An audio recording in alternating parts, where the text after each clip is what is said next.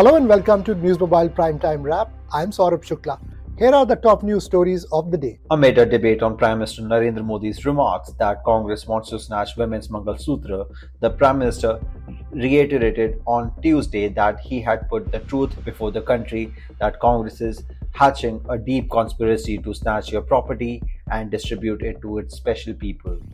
Addressing a public meeting in Rajasthan's Tonk today, PM Modi said that his speech had created panic in the entire Congress and India bloc. Further sharpening his attacks, PM Modi said that the thinking of Congress has always been of appeasement and vote bank politics. Delhi Chief Minister Arvind Kejriwal and Telangana lawmaker K. Kavita, both arrested last month in connection with an alleged liquor policy scam, have been remanded to extended judicial custody for 14 days. The opposition politicians, held week before the Lok Sabha election, will remain in Delhi's Tihar jail until their next court appearance scheduled for May 7th. Kejriwal has a pending plea in the Supreme Court challenging his arrest by the Enforcement Directorate on March 21st over money laundering charges. The court heard the matter on April 15th but deferred immediate relief, awaiting a response from the federal agency. The plea is set for further consideration on April 29th, just 3 days after the second phase of the election. Two helicopters collided mid-air on Tuesday during a rehearsal of Royal Malaysian Navy parade in Lumad, killing 10 people. A video of collision shows that two helicopters were flying when front end of one of them collided with the rear rotor of the other, leading to the fall of both the helicopters. In a statement, the Royal Malaysian Navy, also known as TDLM, said the marine operation helicopter from RMN FNNEC fleet crashed at RMN's Lumad base at 9:32 am. Subhash Ghai's announcement of completion of the script for Khalnayak 2 has set fans abuzz with excitement.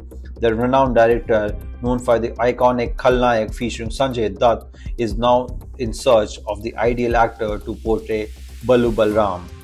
Ranveer Singh, Ranbir Kapoor, Allu Arjun and Yash are among the contenders vying for the lead role, fueling anticipation among fans. In an exclusive report by India Today, a source close to Ghai disclosed that the script for Khalnayak 2 is already finalized.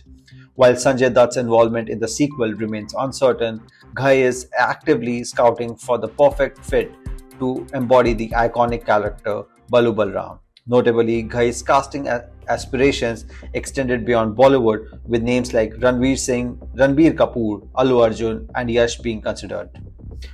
Who do you think will be fit for the role? Comment down below.